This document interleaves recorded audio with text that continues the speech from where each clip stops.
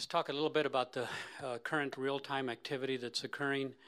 Finnish Water 3, which is the pipeline to Portales. It's 17.2 miles of 20-inch diameter PVC pipe. Right now we've got 2/3 of it complete and are going out to bid this next week on the 16th on the remaining 5.7 miles of that project. That project was done in 2 phases. Phase 1 was what we call Finnish Water 3A, which was, I believe, about 11.5 miles. And then the remainder of it is the second phase, which we call Finnish Water 3B. And that pipeline goes into town and connects over to the Lime Street pump station facility that the city has there. Finnish Water 1 is the pipeline that connects from the edge of Finnish Water 2, the north edge of, or the north end of Finnish Water 2. And that's over on the northwest side of Cannon Air Force Base. So if you know where Chavez Housing is, it's up on the northwest corner there. And that's where Finnish Water 2 ended. This project has been awarded to the contractor on October 27th. Notice to proceed was given on November 28th of 22. And right now we're on working on pre-mobilization. It's underway with construction to begin next month. With this project, and due to supply issues, as we all know and all have been dealing with, we are giving the contractor time, what we call pre-mobilization, in order for them to prepare their submittals and their RFIs, requests for information, and also to make sure that the supplies and materials are locked in and ready to go. What we don't want to do is to have the contractor come out and start clearing and grubbing and then have to wait several months for pipe to show up. So what we've done with Finnish Water 1 is we've requested from, as part of the contract that the authority receives a letter from the pipe manufacturer that they will be delivering pipe within 60 days. Once we receive that letter, then we give notice to the contractor to proceed with construction activity. So that is Finnish Water 1. Again, that's about a 2-year project in completing that 15.5 miles. That Finnish Water 1 will reach to the north to the area where the water treatment plant will be located. The next one bullet that you see below that is called Raw Water 3. And by the way, all of the projects from the reservoir up to the water treatment plant are called raw water, and everything south of the treatment plant to the member communities is called finished water, and that would be potable drinking water. So Raw Water 3 is the next phase headed north, right north of the where the water treatment plant will be, and that project is currently being designed at 100%. We're at 90% with that now. Easement acquisition is underway, and then the next steps would be bid packaging and then putting out an RFP, and construction will follow. That's 26 miles of 42-inch diameter pipeline. As I mentioned to you, Raw Water 3 begins north end of the proposed water treatment plant and continues to the edge of the Caprock.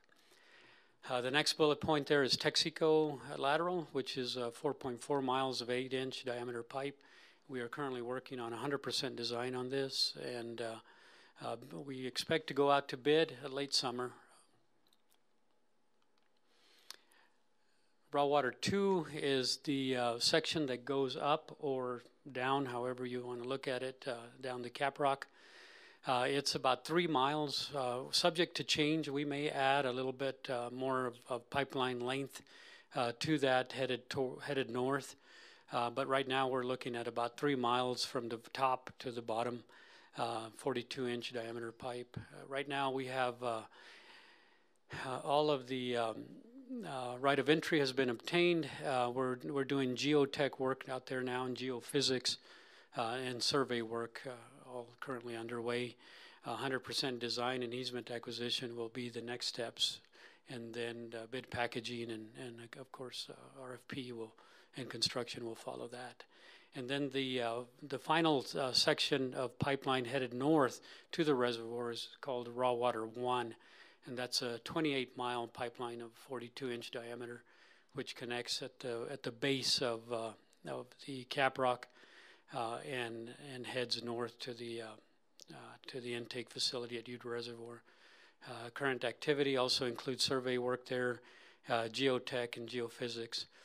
90% design and easement acquisition will be the next steps. And then the remaining 10% of the design, the bid packaging and the RFP and construction will follow after that. Elida lateral and pump station. This is a 30-mile pipeline, 4 to 6 inches in diameter. Right now we've wrapped up right-of-way acquisition. 90% design has begun. And again, the remaining 10% comes with the next round of funding, and then we would go out to construction with that, RFP and construction with that.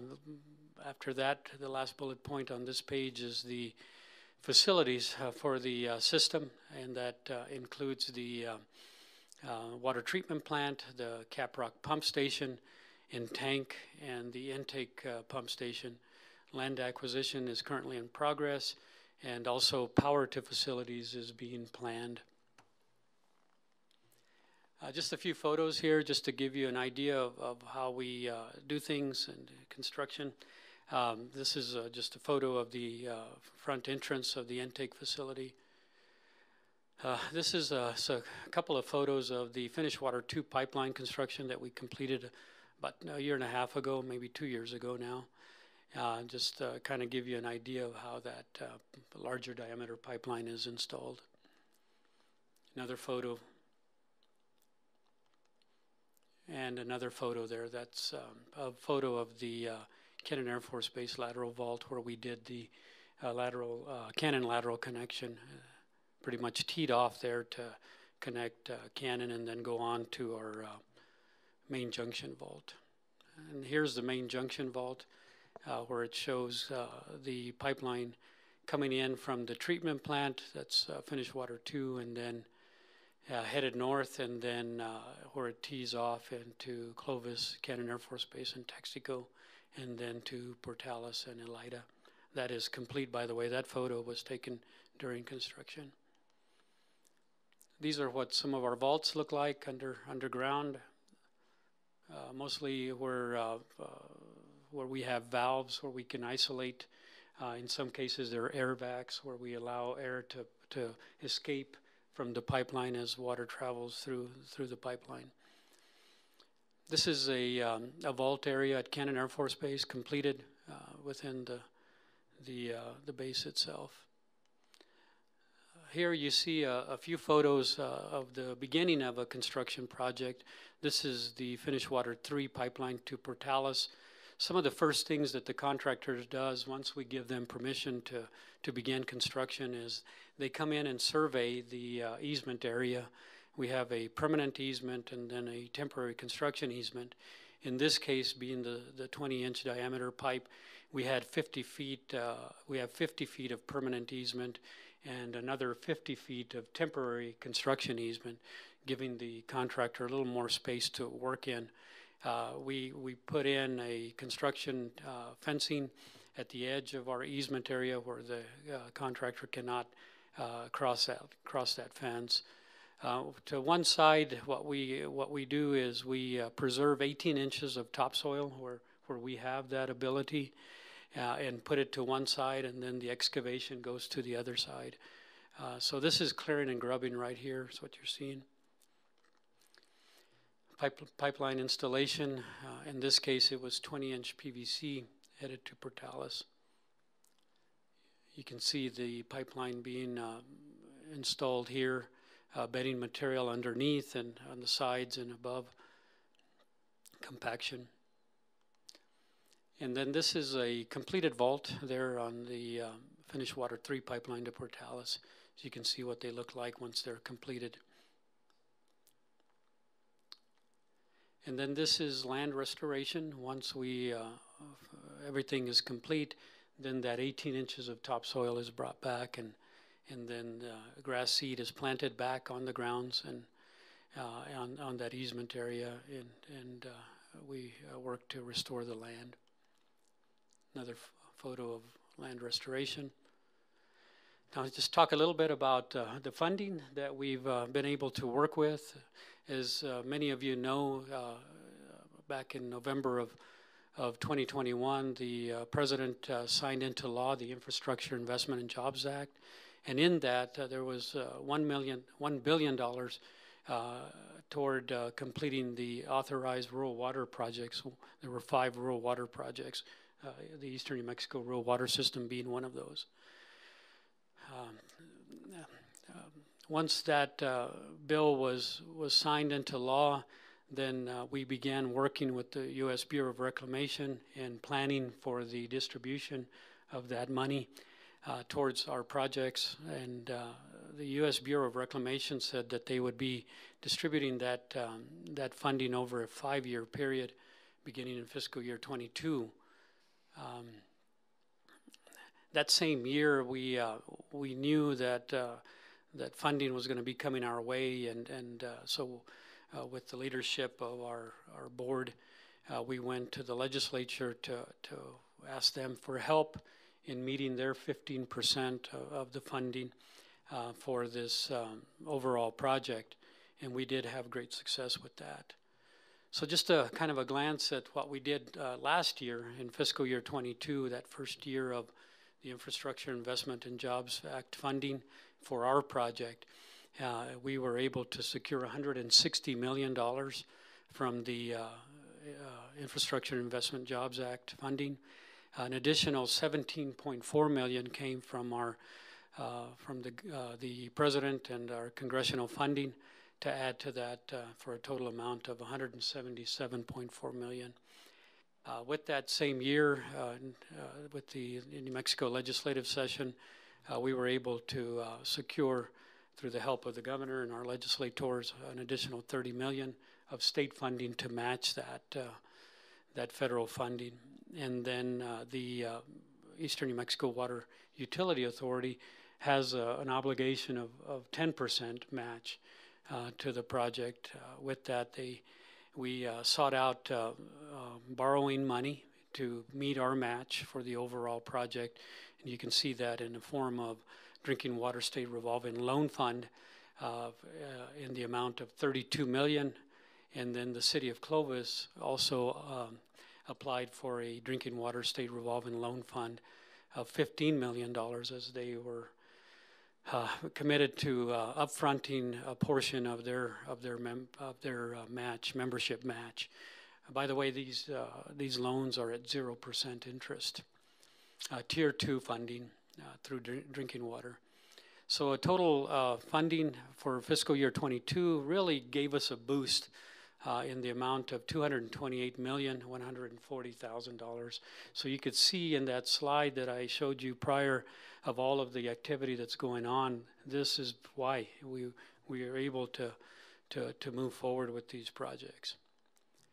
Fiscal year 23, which is happening now and which we're under, U.S. Bureau of Reclamation about a month ago announced the funding for year 2 of 5 toward our project. With that, the Infrastructure Investment and Jobs Act funding came at $89,510,000. An additional $4,630,000 came from the President and Congressional funding, for a total of $94,140,000 for fiscal year 23. That's on top of last year's funding. Water Trust Board funding, we've got an application submitted. So far, so good, at $13.9 million. And then the legislative session for this fiscal year 2023, which just ended, and the governor signed into law House Bill 2 for $15 million to go towards our project. And then the Eastern New Mexico Water Utility Authority match again at $26,260,000. So another good year for year number 2 to keep our project on task and on schedule. So this is the 5-year schedule that we're working with and are committed to staying with and completing the project by the end of this decade, 2029. So far, 2 years of this 5-year schedule have occurred, as you can see, and we're on schedule, and that is a good thing. So just want to touch a little bit on the local economic impact that these projects are bringing to our communities. Just an example is Finnish Water 2, the pipeline that we completed about 1.5 years ago. That was a 1.5-year project. We had about 40 construction jobs on site on average. In some months we had more, but on average there were about 40 construction jobs on site. We had about 15 construction administrative and staff jobs off-site that were helping manage the project, either through the contractor or on our end. And then we had 4 certified welders on site, underground tunnel crews, 20 specialized jobs, as you can see, steel workers, cement finishers, painters, fencing, land restoration, 10 engineers and support involved with that, quality control folks, quality assurance inspectors on site, making sure the work is being done to specifications, and then surveyors on site. So with that, numerous economic activity, including local concrete, local building materials, aggregate materials, fencing, trucking, fuel and lubricants, seating, hotels and apartments, New Mexico gross receipts tax to Curry County, City of Clovis, and the state of New Mexico.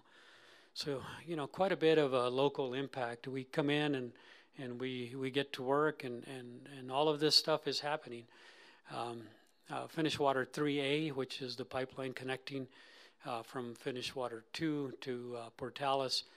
This project was a 1-year, 12-month project.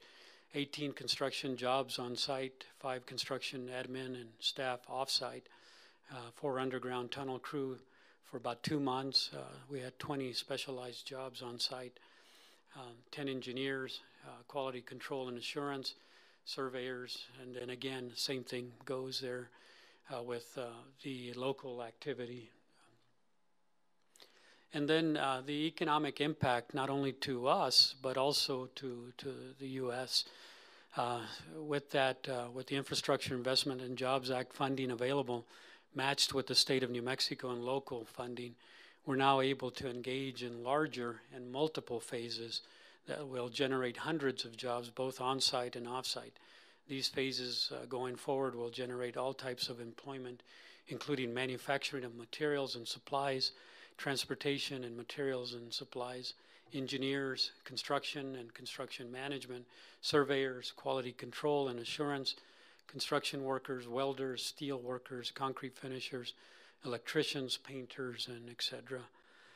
So lots of economic activity. With that said, I stand for questions if you might have some questions for me. Thank you. Mr. Ortega, thank you. Good presentation. Could you talk just a little bit about the current working group and the water treatment plant that we're working on? Absolutely, Chairman Bryant and members of the committee. We started back in December. Actually, it was in November. The Eastern New Mexico Water Utility Board of Directors decided that we should put a working group together to involve our member communities in looking at the different alternatives for water treatment.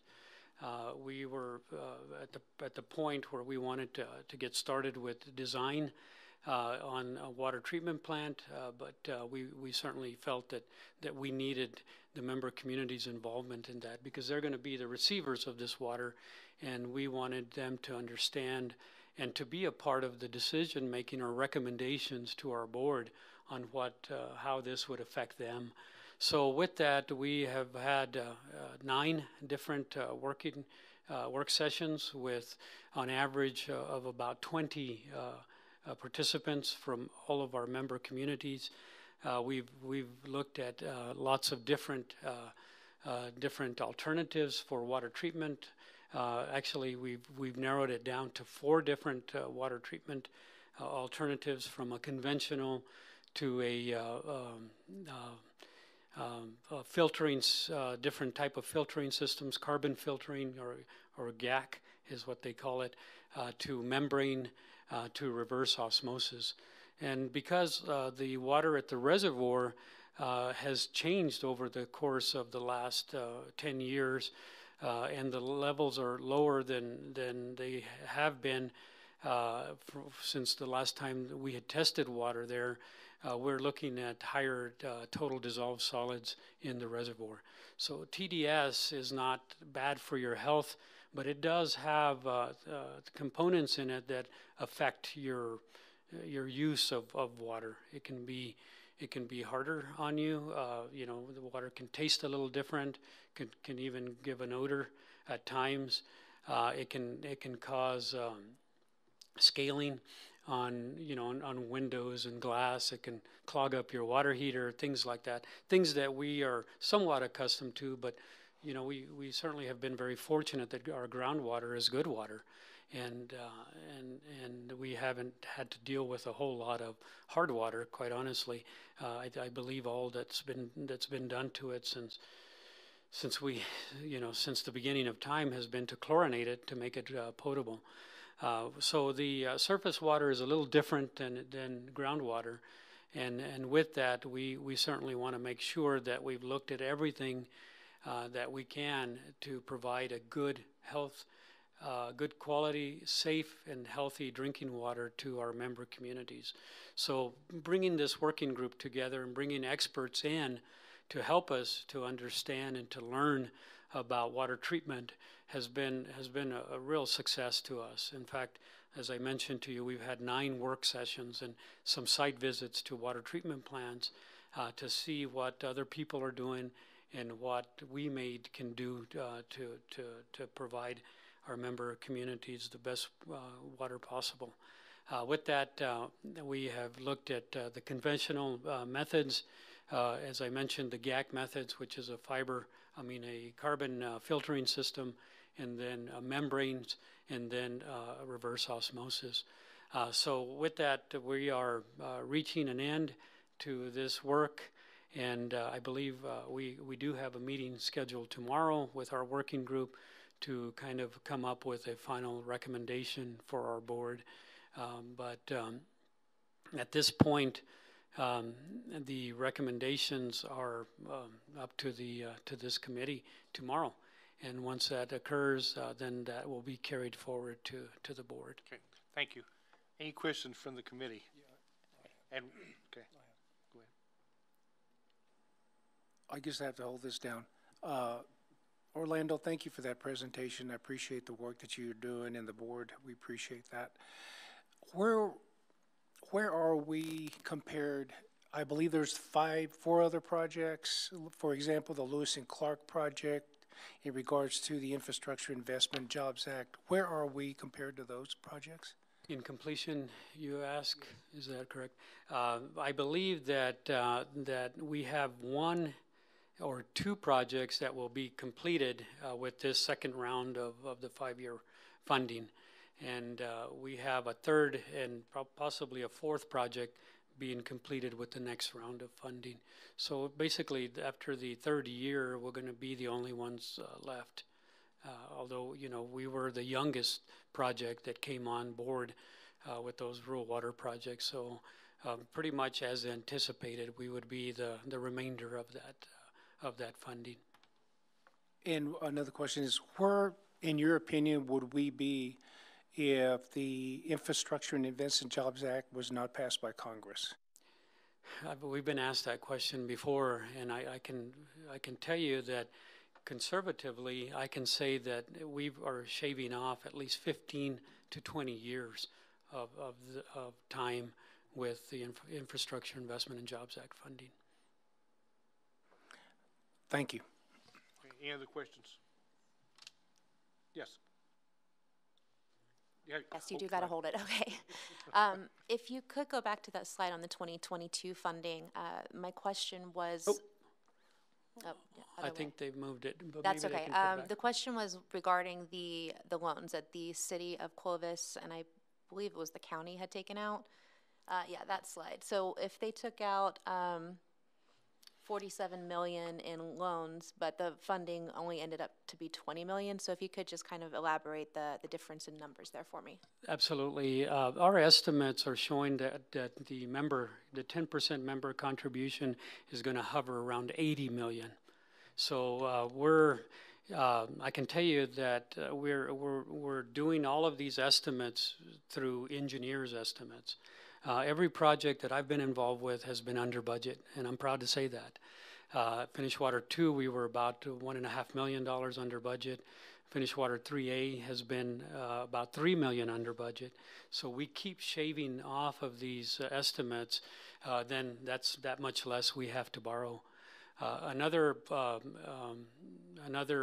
source of funding that the authority borrows from is through Water Trust Board. So when we receive an award through Water Trust Board funding, it's normally 90% grant, which goes towards the state's 15%, and then 10% loan, which goes towards our 10%. So we currently have about $4 million in debt through Water Trust Board funding, and in 2018, we actually had more debt than that. The board implemented a pay-as-you-go program that actually started paying off these loans in a quicker fashion.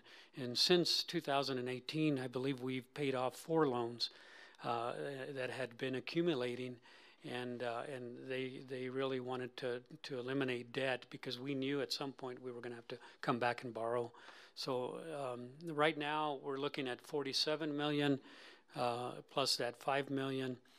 So we're in that $52 million range. Our hope is that we can stay within that 50 to 60 million range. If we keep working at it and being very good at what we do, then we can certainly, hopefully, stay under budget with all of our projects. Great, thank you. Welcome. Okay, any other questions? No? Okay. Well, Mr. Ortega, thank you. We appreciate the presentation. Very good. Okay, we'll move down to number 5, which is a presentation of enhancing your community's water video from Playa Lakes Joint Venture, and Mayor Morris is going to give that presentation.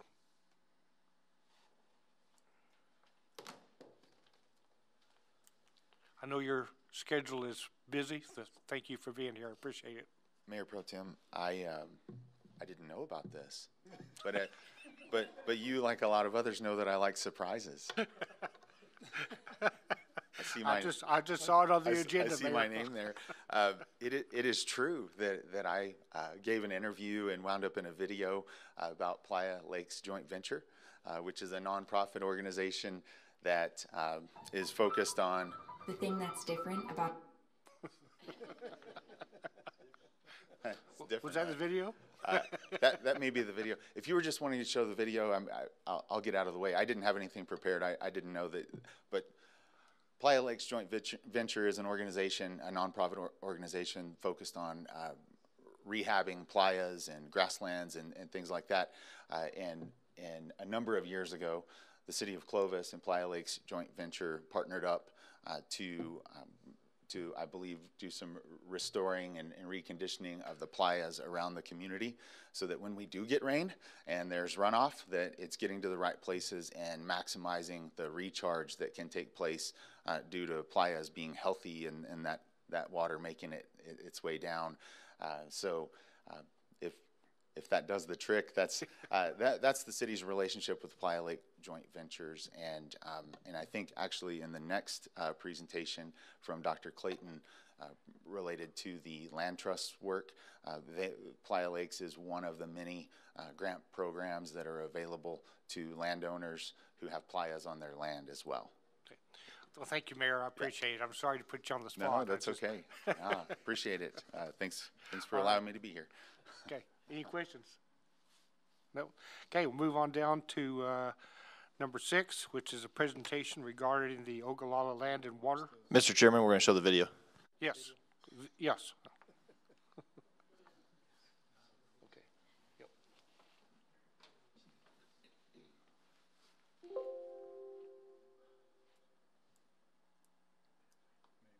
Ogallala Aquifer for their water.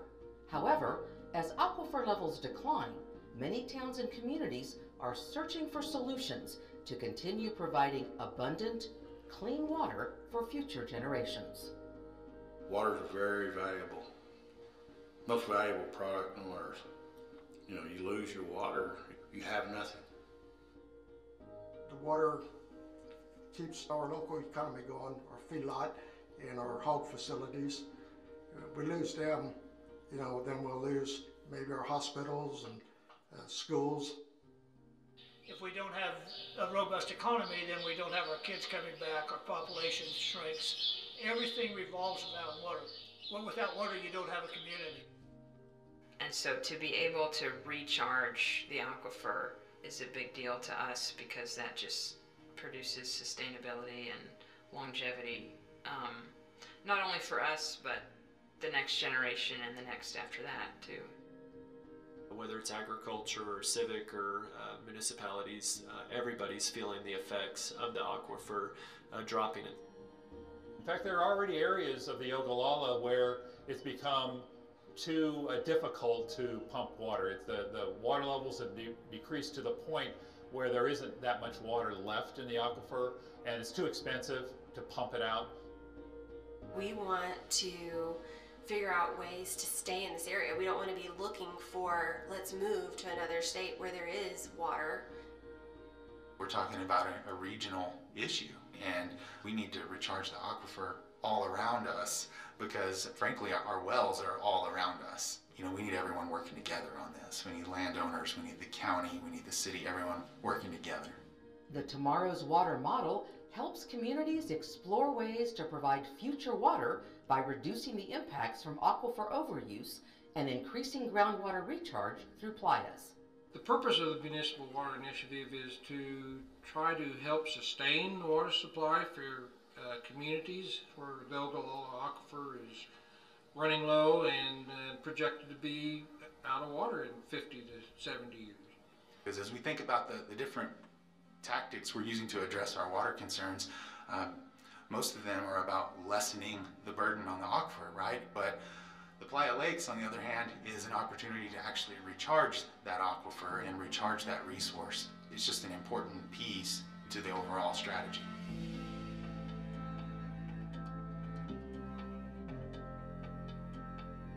Tomorrow's Water is an adaptive, collaborative process in which local communities work with conservation partners to create an actionable plan to stabilize their water supply, with a focus on incorporating playa conservation as part of broader water quantity and quality efforts. Playas have a very unique function when it comes to the Ogallala aquifer. They are the flood control structures for the high plains. The water that collects in those playas, some of that water does percolate down into the Ogallala or the High Plains aquifer. Especially in the southern part of the playa range, playas are the only recharge areas for the Ogallala aquifer. Because playas are a primary source of groundwater recharge, they are an important part of a water management plan. Once water use has been reduced, healthy playas can provide future water to support towns and rain-fed operations. Healthy playas have a few basic characteristics. One, the basin doesn't have pits or modifications in it. It doesn't have sediment in it. And then the playa itself is surrounded by a good vegetative buffer, usually grass.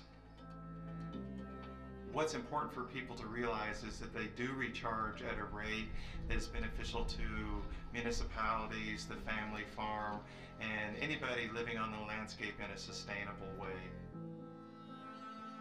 Recharge rates in playas are 10 to 1,000 times higher than under upland areas. While individual playa rates vary, the average recharge rate across the region is about 3 inches per year. If you take that and put it on a 4-acre playa, that's 3 inches of recharge across 4 acres. That's essentially 1 acre-foot of water when the playa is wet. And 1 acre foot of water is about 326,000 gallons. That's enough water to provide a family of 4 a source of clean drinking water for a couple of years. In addition, water reaching the aquifer through playas is of higher quality, because they act as water filtration systems by keeping contaminants out of the groundwater.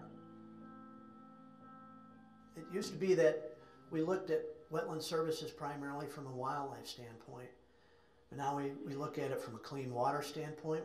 They not only help with the quantity of water, but they help with the quality of water making it to the aquifer. As water makes it to the playa, water then gets to infiltrate through the soil beneath it.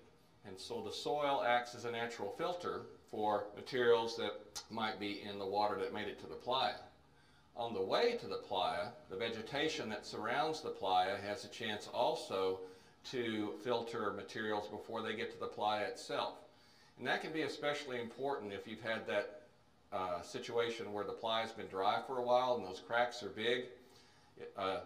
If the water just comes from the cultivated or land around it, it might carry with it any residues of any chemicals that might have been used on that property. Over time, many playas have been modified and are no longer functioning as healthy playas. The number one threat to playas is filling in through sedimentation. And what that is eroded material moving from the upland surrounding playas into the playas and accumulating at a rate quicker than can be blown out of those playas. You can see that three sides of this playa, the north, west, and the south sides of this playa are protected with a buffer. Whereas on the east side, you can see it's not protected. It's a cultivated field. The sediment's coming in and forming a delta of soil on the edge of that playa with not a lot of growth. Every time it rains in the upland or snows, whatever it is, and that runoff comes, it's going to erode down into the lowest spot in the landscape. And the lowest spot in any high plains landscape is most likely going to be a playa. It will fill with sediment and the ground will become more level with the upland, and you'll just have buried hydric soils here, and the wetland will lose its function just slowly and slowly and slowly. But that clay layer exists underneath a playa. When a playa is restored, it can bounce back very quickly. Playa restoration is an important component of the Tomorrow's Water model. In order to provide clean water for future generations, playas need to be healthy, with an intact basin, a protective grass buffer, and no excess sediment. In the late 90s, this site was a crop field behind us, and it's hard to imagine. You see all the waterfowl out there, and the wetland, the water standing, the wetland plants. But this had a couple of huge drainage pits in and had been land leveled. We came in with a contractor. We used engineers to design the project, soil scientists help us determine where the fill and the sediment was, and scraped that material out, filled the deep pits, and then took the rest of the material, rebuilt the road. So we worked with the county road department here, so they were happy. They ended up with a better road, and then we took the rest of the material and put it on the hillside over here, and then planted this back to high-quality native prairie. Have you heard of the powerful method to achieve almost 20/20 vision without surgery? The best part is that it...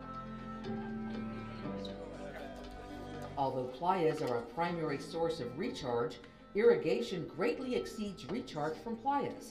So the Tomorrow's Water model also includes strategies for reducing aquifer overuse and managing runoff within playa watersheds. Playas are just one aspect of it. Maybe cutting back on the irrigation or retiring some of these irrigation wells so we have sustainable water for these communities, I think is a big factor.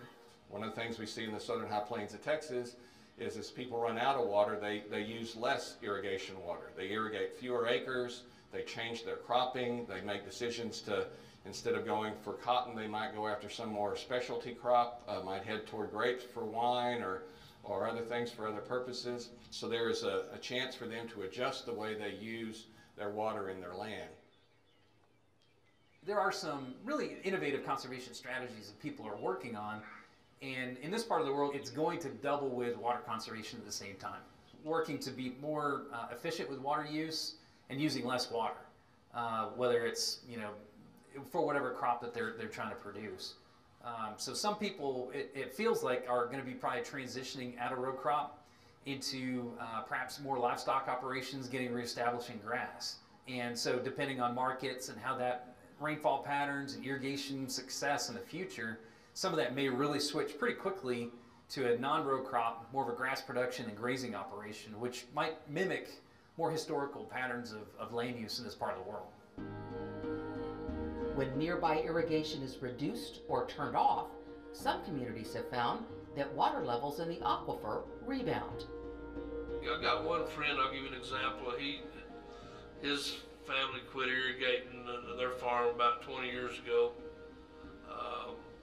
There's like 6 playas around the property, and the wells, according to him, over a 20-year period, the water levels come up 10 foot in their wells. One landowner said it best when he said, if we can get to sustainable with irrigation, then your playas become very, very important. And he was right about that. For example, in this Texas town, if all the playas within 2 miles of municipal wells were restored, the potential recharge through those playas is enough to provide future drinking water for 63% of the population. Long-term economic viability for many agricultural operations on the Southern High Plains is going to depend on playas and having healthy functioning playas. We want it to use the water as best as we possibly can because it's our most valuable resource in this area. And we need to do everything we can as a community. And so it's going to take the surrounding areas and not just the city. These playa lakes do contribute to Ogallala recharge, and especially around some of these communities, they're wondering like where are we going to get water 100 years from now, and these things could seriously play a role in solving that problem. My advice to other cities and towns and other mayors would be have a plan, work that plan, but keep an open mind, and be ready to implement new ideas that come along, such as leveraging playa lakes as a way to recharge the aquifer. By using the Tomorrow's Water model, communities can develop a plan that includes reducing aquifer overuse, restoring playas, and managing runoff within playa watersheds. For more information about Tomorrow's Water and how playas can be part of your community's water management plan, contact Playa Lakes Joint Venture. We can help guide communities through the process of scoping the situation, developing a plan, and implementing a solution.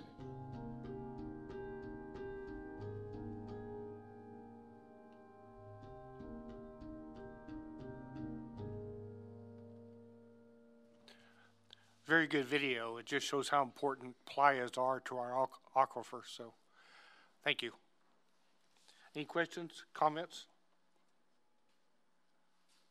Nope. Okay, thank you. We'll move on to our next presentation, which is regarding the Ogallala Land and Water Conservancy with former City Commissioner, Dr. Donna Clayton. Thank you.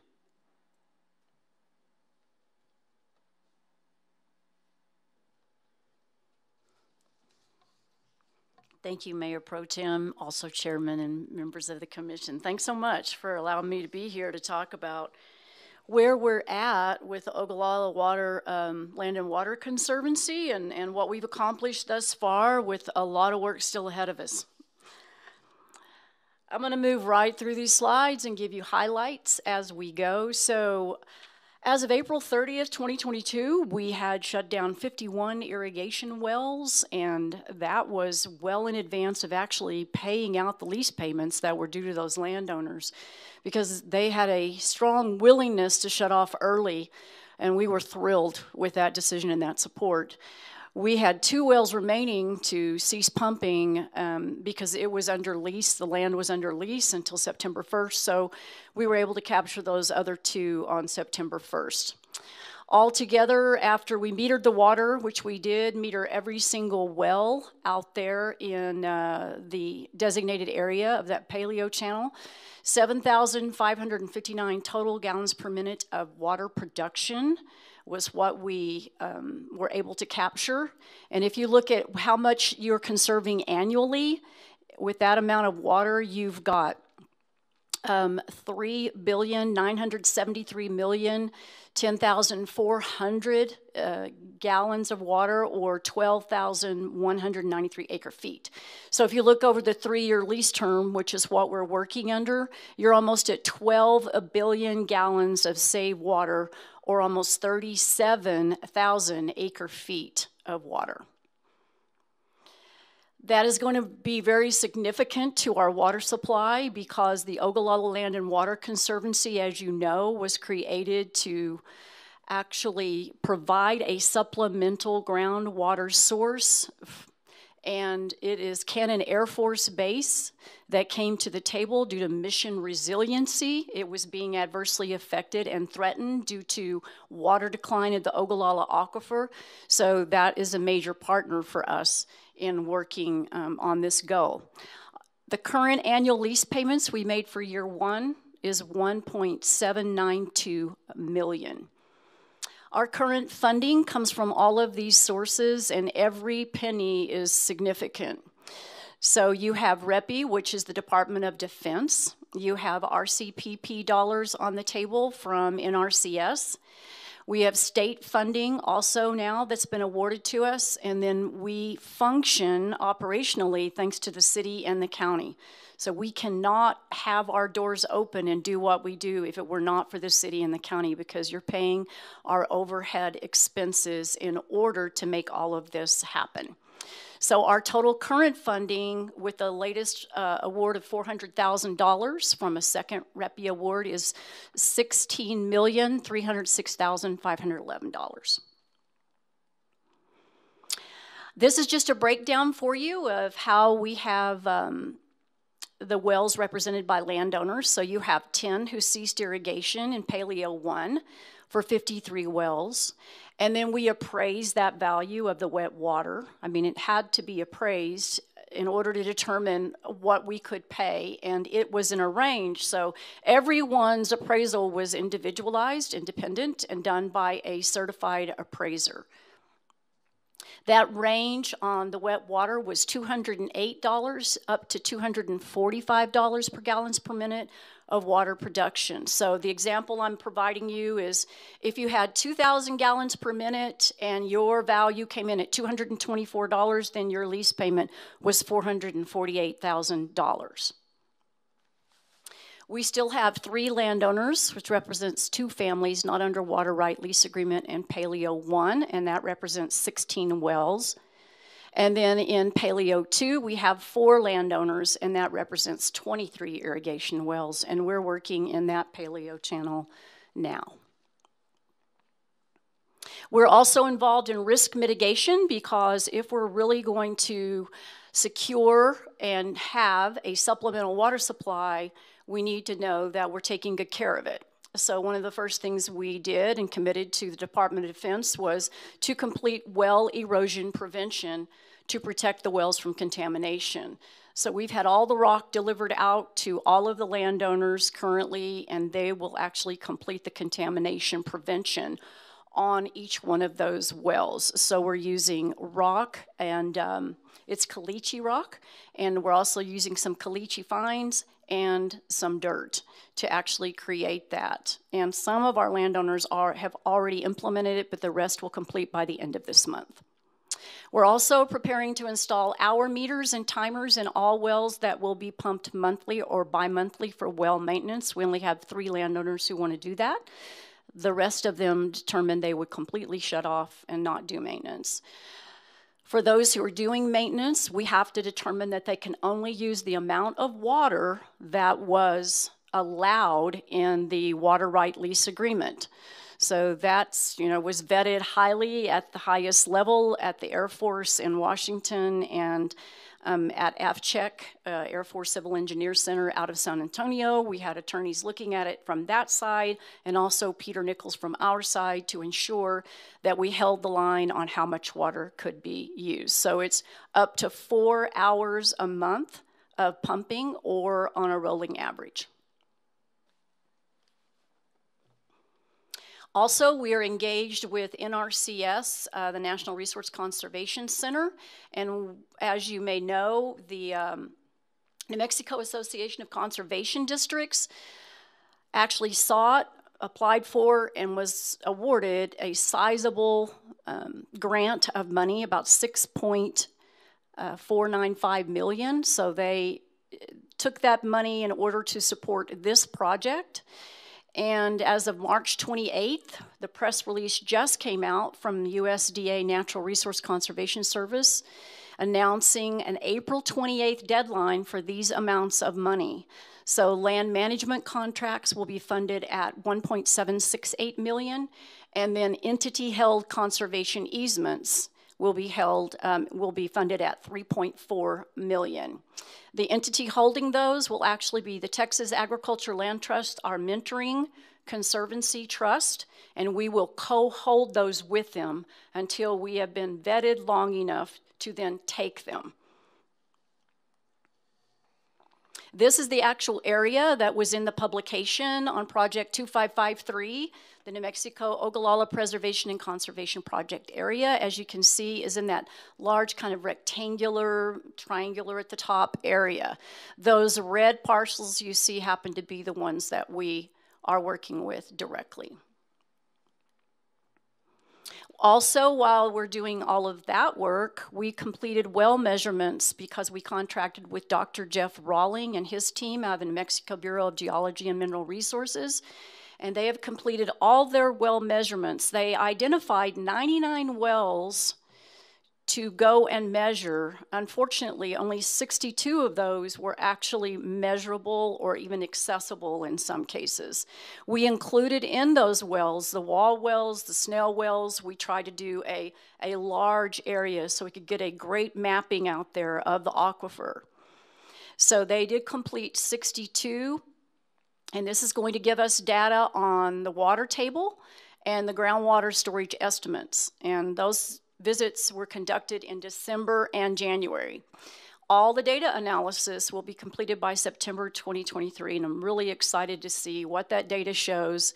And we will be provided with full presentations, charts, maps, and all the data that Dr. Rawling does so well. We also continue to pursue funding. The last time I even presented to the city, we did not have our 501c3, but we are now a 501c3. We were awarded that finally in November of 2022. So that's a difference maker for us because we couldn't apply for quite a lot of grants without that designation, but now that door is open to us. We're going to pursue funding from the Land of Enchantment Legacy Fund, which becomes available 2024. That was just approved in this legislative session, and we're excited about that. That's a lot of funding availability, although only about $25 million of the $100 million that's been identified will be available for groups like us. So those who have conservation projects on the ground, in motion, we'd be able to apply for those funds. We're continuing to partner with the Air Force Civil Engineers Center and REPI Cannon to pursue more REPI funds. We have another really significant opportunity coming up, September 2023. It's due then. We're already beginning to work on that, and I'm helping for the first time with the writing of that proposal. And then we're doing something rather significant that we're very excited about, and that's we're going to apply to be designated as the first Sentinel landscape in New Mexico. There is not one here. There never has been one. Sentinel landscape started in 2013. The first one is in Washington. And Arizona has one, Texas has one. Altogether, there are 11 of these. What does that do for us? It opens up USDA funding, Department of Interior funding, more Department of Defense funding, and multiple other smaller funding sources. They begin to partner with us. They begin to work with us because a Sentinel landscape is designated as we're trying to protect missions.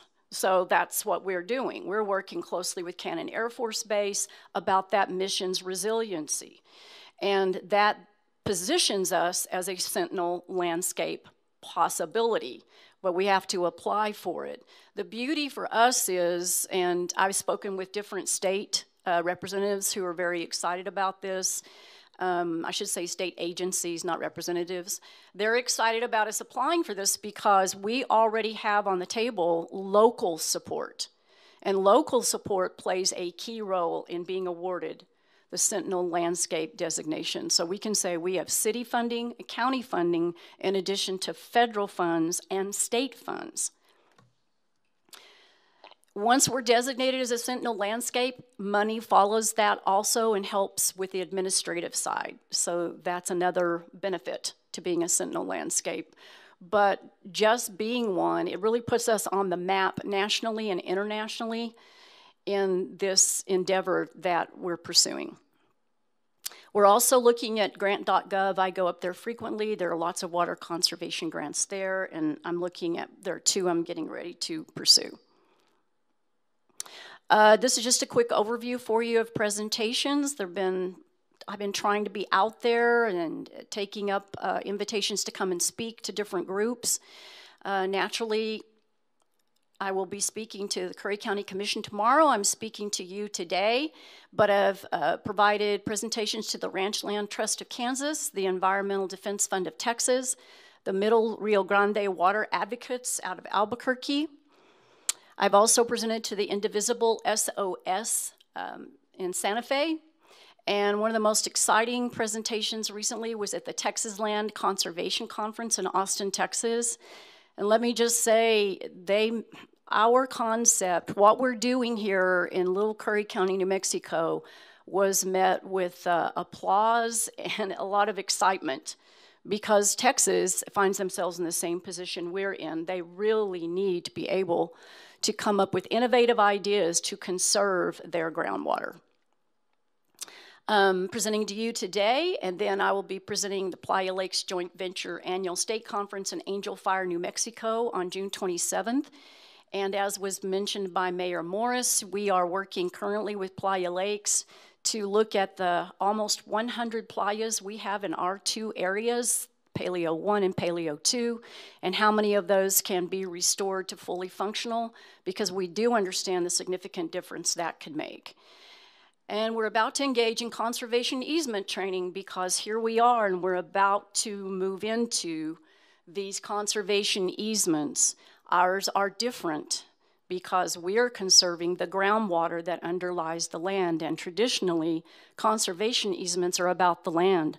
But our highest, greatest interest is that groundwater and putting that groundwater in a conservation easement in perpetuity. At least 80% of it, and letting the landowners maintain 20% of that groundwater. So we'll be having training with Central Curry SWCD on April 13th, and then Darren Clark is coming all the way from San Antonio, Texas, to work with our landowners on the 20th of April so that he can give them a workshop about conservation easements, the benefits, the pros, the cons.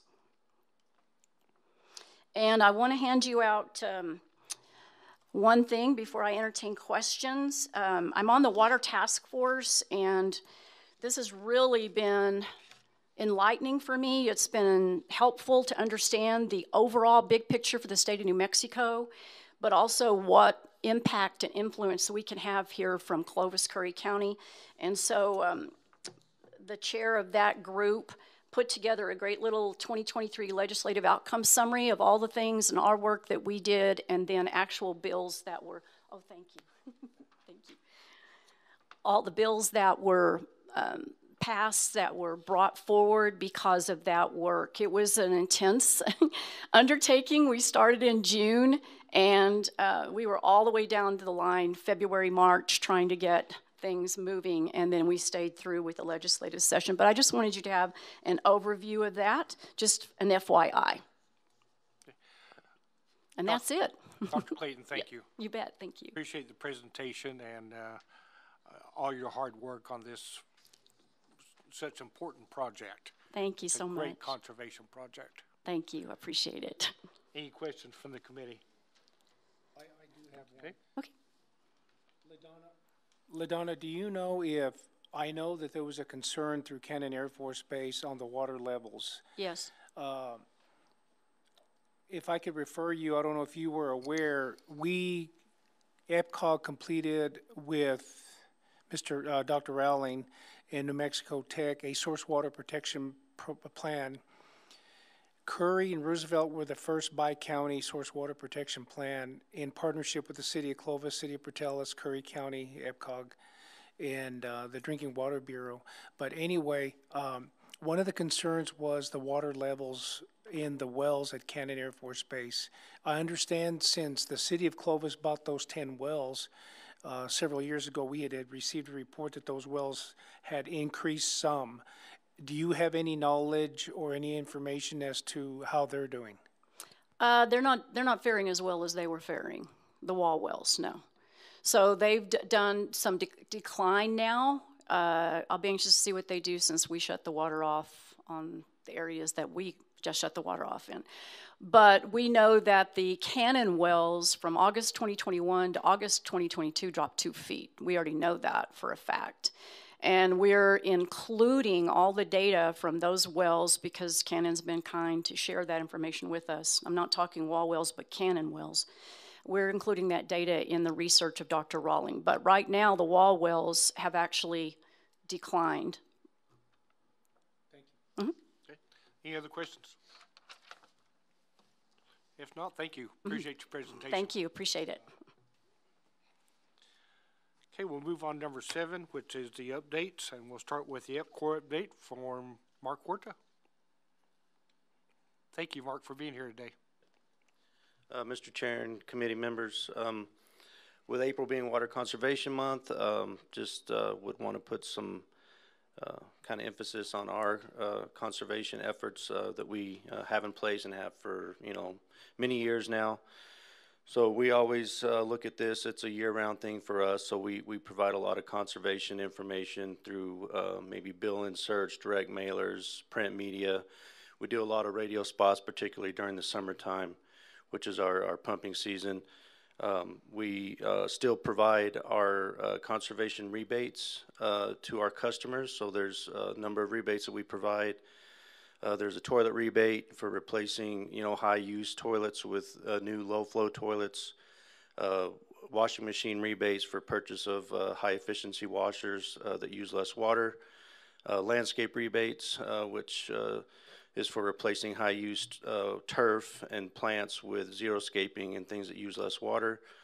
And then we introduced most recently water catch barrel rebate. So you go out, you purchase a barrel to catch rainwater and be able to use that for, watering your plants, gardens, and such. So those are all available still. Encourage people to take advantage of those.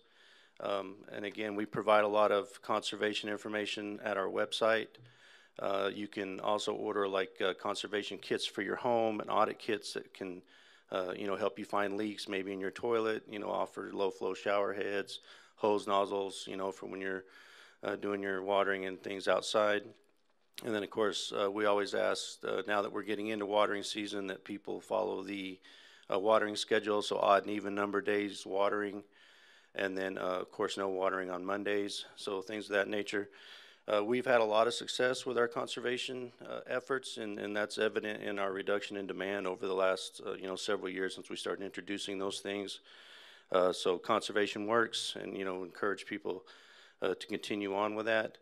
Something new that we're going to introduce this year, it'll be our first one, is a water carnival. And so we're shooting for, I believe it's August 26th at Hillcrest Park, and that'll be from 10 to 2. And really what that's going to be is we're trying to put together a fun event where you can bring out your family, wife and kids, spend some time out there, have some fun, but also learn about conservation. So we're working with the city. We've been working with Claire over at the city some, hope to partner with the chamber and some other folks around town to get that planned out. And then, if it goes well, hopefully that's something that we continue to do, in future years. So just something fun for everybody to come out and do. And then, as far as activities, we just recently completed and we'll be bringing online a new well this year, another lease well that's going to provide us about 350 gallons per minute. So it's good well, a lot of promise to it. We're also working on a couple of lease wells with the city of Clovis in Hillcrest Park. So we're actively in design of those now. So those will be the next one we'll be shooting to bring online. And then we've got a couple others that we're looking at in future years to continue on with our lease well program, bringing on additional sources of groundwater.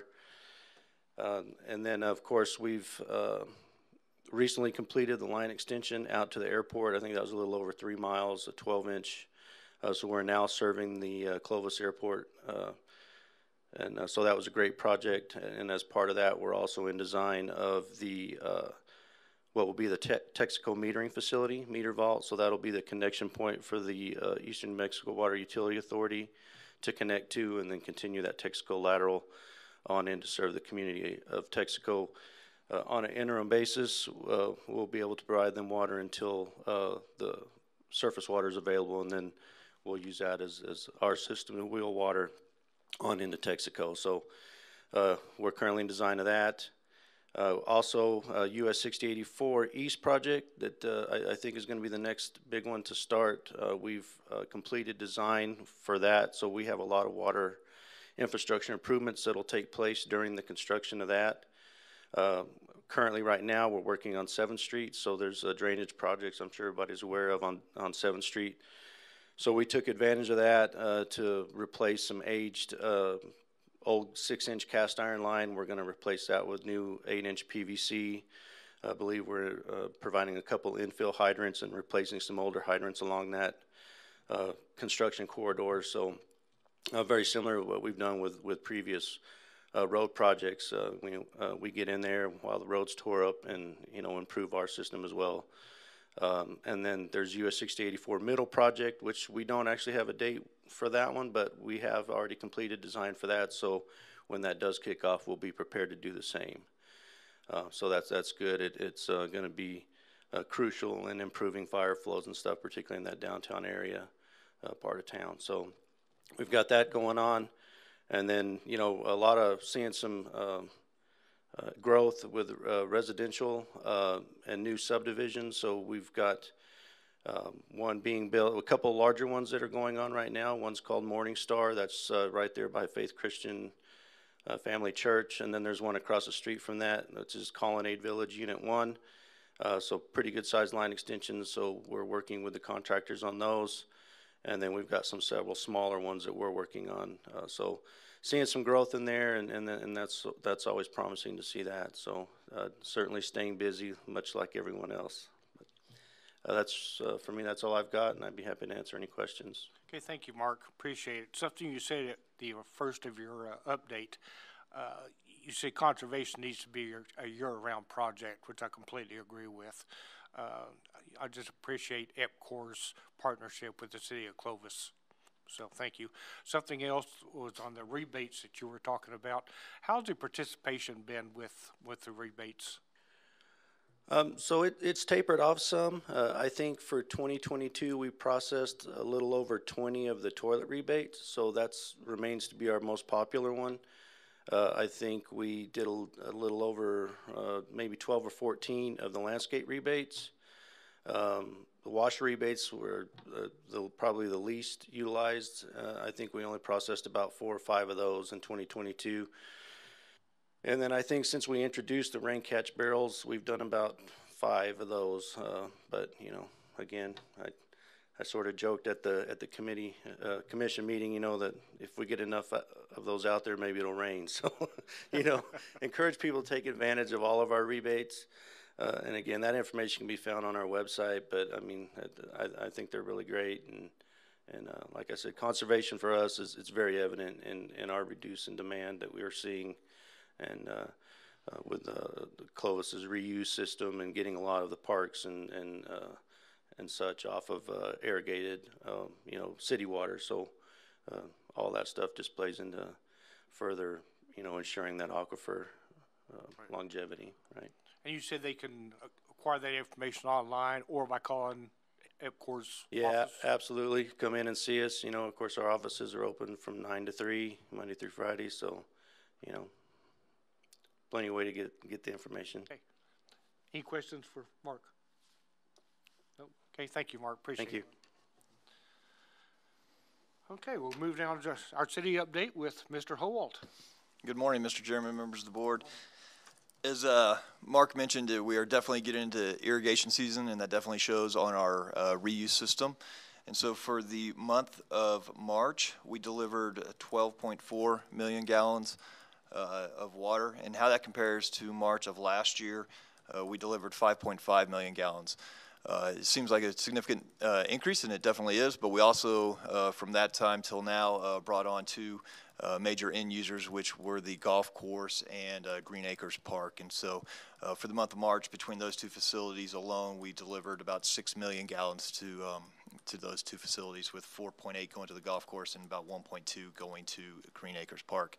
The significance of Green Acres is that it wasn't on a well prior to the installation of the reuse system, and so it was being irrigated with potable water, obviously provided by EPCOR.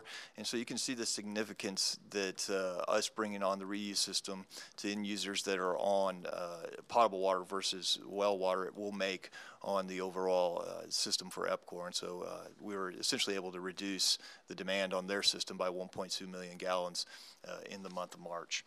As far as future construction projects, of course, we don't have any currently going on with the reuse system, but are in process with still continuing on with our application with the Water Trust Board. As Orlando mentioned during his presentation, the legislature did approve the projects going forward to be presented to the Water Trust Board.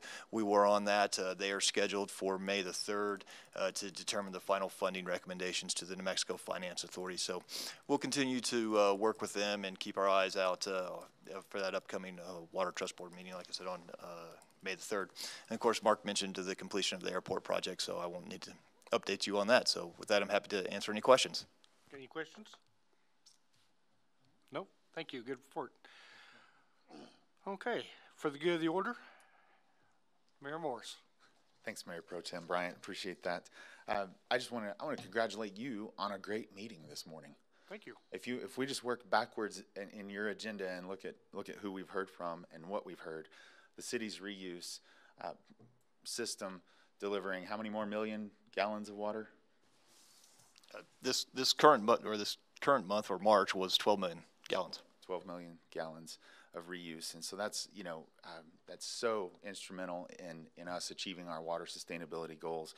Our amazing partnership with EPCOR as our utility provider here, the presentation on the conservation of water out near Cannon Air Force Base, the Playa Lakes joint venture piece, and then of course the Ute Pipeline Eastern New Mexico Water Utility presentation. These projects are all so important in us achieving water sustainability. I, like you all up there and all of us here, believe in Clovis, in this region. We believe that the economy will continue to grow, and that the goal is that we're a prosperous, thriving community and region 20, 30, 50, 100 years from now. But to do that, we've got to address water. And these partners that you've pulled together here this morning, these partnering organizations are doing that. We're doing that work. If you talk to anybody around the state of New Mexico, leaders from other counties and communities, water supply is one, an issue. Two, not many of them are doing a heck of a lot about it, right? And then if you look at the whole Southwest, water supply is going to increasingly be an issue, but we're doing the heavy lifting and getting it done here. And so I just applaud you on bringing everyone together, and I applaud each of these partners, Dr. Clayton, Mr. Ortega, Mr. Huerta, everyone. Thank you for what you're doing for us to reach the goals. And sometimes the work along the way gets contentious. We argue over if this is the better idea or this is the better idea, but let's keep the prize in view, and that is a prosperous, healthy community. And for that, we need a sustainable water supply 50, 75, 100 years from now. So thank you for the meeting this morning, and thank you to these partners. Appreciate you.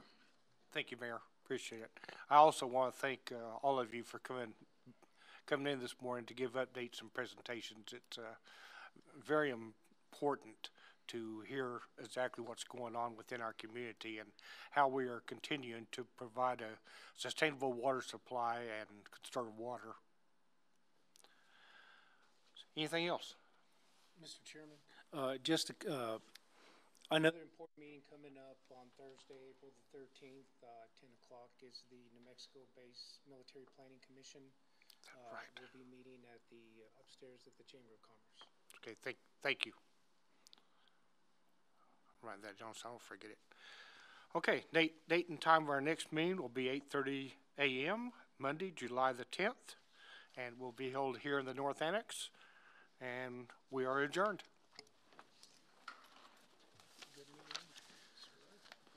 Yes. Thank you, Ray. Appreciate it.